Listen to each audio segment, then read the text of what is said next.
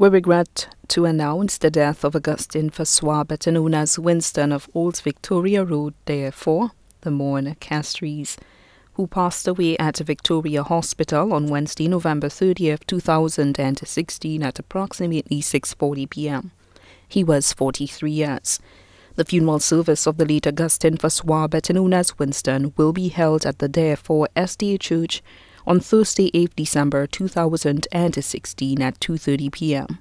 Then the body will be laid to rest at Tiroche Castries Cemetery.